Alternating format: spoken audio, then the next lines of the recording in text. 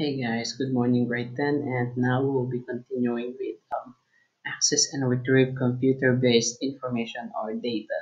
So for now, I'll be adding something with extensions. So these extensions are sites or things, websites or programs or software that we use to do something on.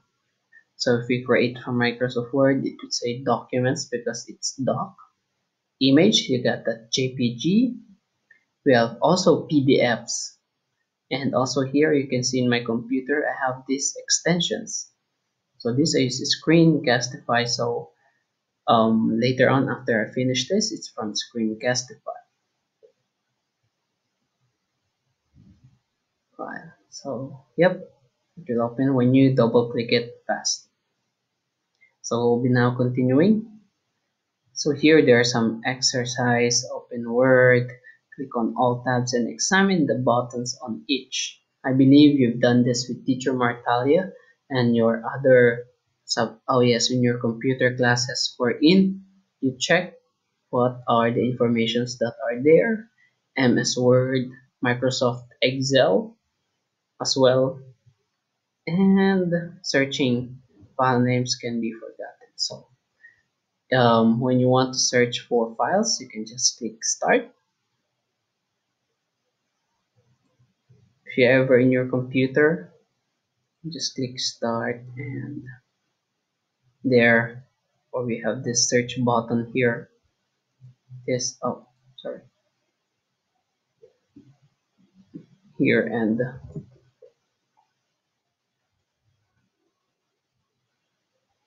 there. It doesn't have a search file, so I just pressed a letter, so it suddenly appeared there. So Rex, I'll be searching for Rex. So there you go. Rex documents, Rex my informations, things that related to my to what I've been searching. So Rex Ming, Rex Final Canvas, Rex Badger, this Rex Superman. Oh, that's an image of me. Okay, so that's it. How you research things there. File name rules. Some business have conventions on file naming. So some business, the way they name their file is different. It may include department name or author name or version number. For example, HKGC, there's something complicated, something to do with companies. So department name, for example, in hotel, front office. If you want to be more specific, author name in your activities with Teacher Martalia. Author means the one who writes it or who did it. So you put your name, the author, that's you. You put your name on your file. Version number, like this, HKGC V1. So this has some meaning. Okay, we'll talk about this more soon. Okay, so next, system file name rules. In a Windows environment, name should be descriptive of the contents.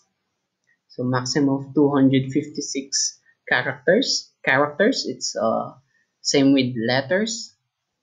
Okay, and may include numbers, letters, and other characters.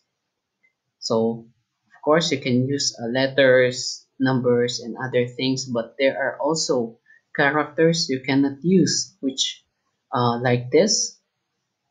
These characters here, you cannot use them for some reason. I'll search about it for you and discuss again next time.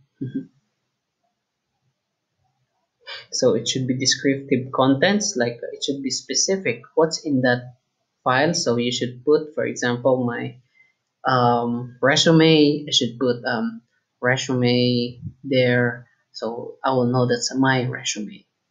Okay, so you should describe what's inside, like what you're doing in your computer class. Okay, so that's it for now. Thank you so much. I hope you're doing fine, doing good. I'll see you next time.